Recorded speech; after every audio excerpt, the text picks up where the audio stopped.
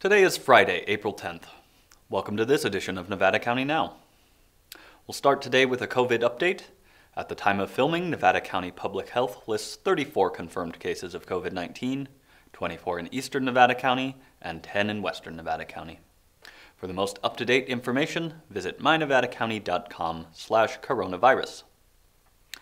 Nevada County farmers and ranchers are invited to attend an informative webinar and roundtable discussion regarding how Nevada County agriculture can continue to provide safe and healthy food for our community while remaining economically viable. Guest speakers from the federal, state, and local level will be on hand to discuss their roles and support programs during this difficult time. The information on how to join the webinar through Zoom will be posted in this video's description. Many people are now getting a large amount of their food delivered to their homes. Here are a few tips to help mitigate the chance of infection when receiving these deliveries. Take a few minutes to create a safe food environment when the food arrives by cleaning any surfaces it will touch. Pay and tip in advance to minimize person-to-person interaction with the driver or restaurant takeout clerk. Let the driver leave the food at the doorstep and wait until the driver is at least 6 feet away before picking up the food. Remove the food from the takeout bags or containers and dispose of or recycle them appropriately. After disposing of packaging, wash your hands for 20 seconds with soap and water, and wipe counters and other surfaces where you unpack the food. Easter is this Sunday, and it is usually a time to gather with friends and family in celebration. This year, however, gathering in person is not recommended. It is better to stay home, leaving parties for another day when we are not threatened by this pandemic. You can enjoy your family and friends at a distance by calling them on the phone or using a video chat service like Zoom, Skype, or Google Hangouts. If we all follow the direction of the public health officials, fewer people will get sick or need medical care, and we'll get back to normal activities sooner. And for those of you concerned about missing your church service this Sunday, we have a few solutions. Many organizations are streaming their Easter services to Facebook and YouTube, and our cable programming relies on them submitting their content, and while we're not streaming any live services, we do program weekly services and programs from several local churches. These can be found on Comcast Channel 11 and Suddenlink Channel 16 on Sunday mornings. A sampling includes, this week at 7 a.m., the Bethel Church, The Call to Christian Music. At 8 a.m. will be Nevada City Methodist Church. At 9 a.m., Compass Community Church. At 10 a.m., Bethel Church. 11 a.m., Word Alive. And at noon, Transformations Unlimited. Now let's hear from Cindy Wilson from Nevada County Public Health with some information on our public health department. We actually have a big role, both locally, statewide, and nationally, here in our Nevada County Public Health Department. This is not a complete surprise to us. We have a lot of people who work here that are professionals who've been training and learning and getting ready for a situation such as COVID-19 for a very long time. We have our health officer, a doctor, who has a lot of training in this area. We have a team of nurses, one who focuses specifically on communicable disease, but the rest of us who come in and support her as the workload increases. We also have an epidemiologist, so she looks at how things spread, what's happening in our community, uses a lot of data and statistics to track things. And then in addition to that, we have an emergency preparedness coordinator here in public health. And this is one of the things that is essential for our preparedness, is preparing for a communicable disease outbreak such as COVID-19. So our plans are in action. We're meeting daily to stay informed, to see what's happening in this emerging and evolving situation, and make sure that we're doing the best we can to ensure that our motto works. Our mission is to protect lives, prevent disease, and promote health. And so in the midst of this COVID-19, we are here, we're doing that, we're working to keep our community safe and healthy during this time. Okay, so there's actually a lot of things going on.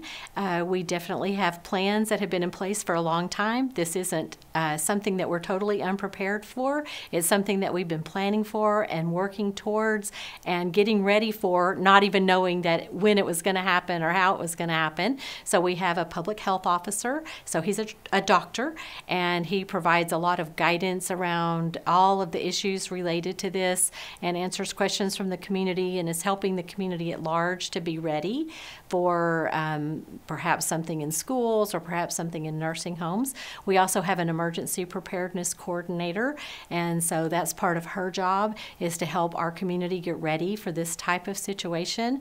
We have nurses who are on our staff, public health nurses. One is focused on communicable disease control, and this is obviously taking a lot of her time right now. And then we have other nurses who can come in and support her as the work gets busier and busier around this. So it's not a surprise to us. We're ready, but we are ramping up our efforts to keep our community safe and healthy during this time when there's a little bit more threat from something specific, currently the COVID-19 virus. Good to know, Cindy, and thank all of you at Public Health for your tireless work to keep us safe and healthy. We'll leave you today with a video from our series, Healthy, Wealthy, and Wise, titled, Where the Magic Happens. Hope you enjoy.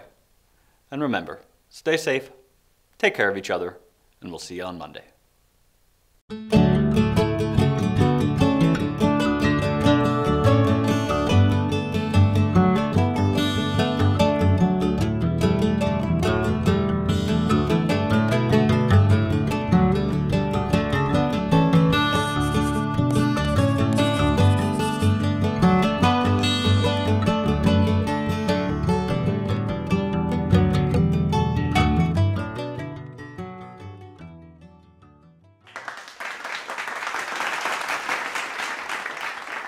When it comes to personal development, where does magic happen? I saw a picture once. There was a big circle labeled comfort zone. And off to the side, there was a little circle labeled where magic happens. Okay, I get that. Magic happens outside of the comfort zone. Where else does magic happen? What has the power to raise a barn, literally or figuratively, feed our souls, help us find vitality, affect real big change, and raise a lot of money for amazing causes? Community. Community is where magic happens. Magic for the world and magic for engaged community members. What is community? In my mind, it is a group of people who have something in common that unites them. There's the geographic community, whom they see when they're out shopping or getting coffee, the great neighborhood, or even the city. There are the people who share a background or practice in common. For example, the Spanish-speaking community, the Unitarian community, the swimming community. Getting involved with our communities is one of the best things we can do for both ourselves and our world. The potential power of community is huge. Volunteer with community and raise a barn, literally or figuratively. Break bread with community, and we feed our souls. Recreate with community, and we find vitality. Vote with community, and we can be part of a real big change. Pool community resources, and the fundraising possibilities come alive. Sports boosters can fund an athletic program. A capital campaign can remodel an art center, like here in Grass Valley. And GoFundMe pages contribute to life-saving medical treatments for community members. It's all pretty magical, but if we're lucky enough to be caring, aware, and involve community members, we might find that the magic for us is how community can forge us as leaders. My favorite leaders have focused on improving the lives around them, the lives of people with whom they are united by a common background.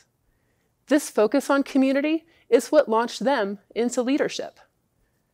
Because I'm a proud Californian, the two examples I'm going to give today are California elected officials. In 1990, a smart young Latino man from an economically poor San Fernando Valley family began the mechanical engineering program at MIT. Now, MIT is groundbreaking. in many ways, and not just because it educates the top tech students from around the world. In the early 1980s, MIT began a Hispanic student recruitment program involving students, alumni, and admissions officers. So, alongside of his tough engineering education, this man got involved in this recruitment of fellow members of his ethnic community. He spoke at high schools and worked telethons, remember telethons, to spread the word that this world-class education was, as they may not have heard, available to them. Back in SoCal after graduation, this man worked as an engineer at Hughes Aircraft, but continued and escalated his involvement in the San Fernando Valley. He cut his teeth on his first political campaign and realized that it was politics, not rocket science, that gave him the ability to help his community the most.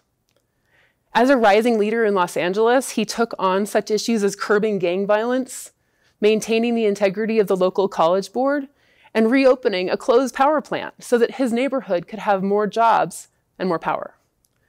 Fast forward through a magically steep rise through the ranks, and this man is now California Secretary of State, Alex Padilla. He advises aspiring leaders, pick something that you truly care about and get involved because you can make an impact in your community, large or small. My other example is a woman who credits her community service to growing up with the Girl Scouts. But her trajectory as a leader began in earnest while she was an accountant at a Big Six accounting firm, and she realized that there were no women in the accounting leadership. So she started her own firm, and she joined the Asian Business Association and Small Business Association and started lobbying for issues that affected her communities of female and minority professionals. Her work helped lead to socially responsible contracting for women and minorities in San Francisco. And she realized the power of government to create positive change. While she was still a professional accountant, she found she spent the most of her time using her skills to help others in a part-time side role as a state senator's staffer. She would help constituents figure out complicated employment and payroll issues for the state senator. Finally, in 2002, she gave in to the call of public service as a leader in the San Francisco community, working toward concrete laws of inclusion in business. She climbed the magical ladder, and in January this year, she was sworn in as California State Treasurer Fiona Ma. She advises aspiring leaders to listen to their hearts. Look, I don't want to knock ambition. Ambition drives people to be better, to be doers rather than to be just dreamers. But hunger for power and status and personal success, naked ambition, if you will, is definitely a driving force of many leaders. And as anyone who has binge-watched House of Cards knows, it can be dangerous. Nakedly ambitious people, and I'm not going to name names, can cultivate themselves to seem caring, but when judging a leader at election time, take a look at their backgrounds. Was their first foray into community leadership the reframing of a personal, professional, and political background specifically to give an appearance of empathy with the masses and win an election or appointment? Or was it rooted in true, caring community involvement? There's an important difference in attitude, a difference that I think should transcend partisan politics. One says, look, I'm one of you, so I know your priorities, and I'm most likely to vote the same way you would on issues. Elect me. The other says, look, I'm one of you. I know your priorities, and through my dedication to you, I've exhausted what I can do for this community as a private citizen, so help me do more. I know who would get my vote. A 2013 article by the Atlantic Monthly proclaims that relationships are more important than ambition. It profiled people who prioritize social connections and people who are fueled by personal ambition. and found that social connections, including ties to friends and neighbors and civic engagement, were independently and robustly related to happiness and life satisfaction. Perhaps becoming a leader through community involvement rather than personal ambition to achieve power is more rewarding not only to the community, but to the individual as well. Google Dictionary defines magic as the power of apparently influencing the course of events by mysterious or supernatural forces. The power contained in a community, whether latent or activated, is enormous, supernatural and related to any one individual. For those individuals who care so much that they'll dedicate themselves, their lives, to helping positively influence their community's course, may the magic happen for them, and may it lift these treasured souls into inspired leadership. Thank you.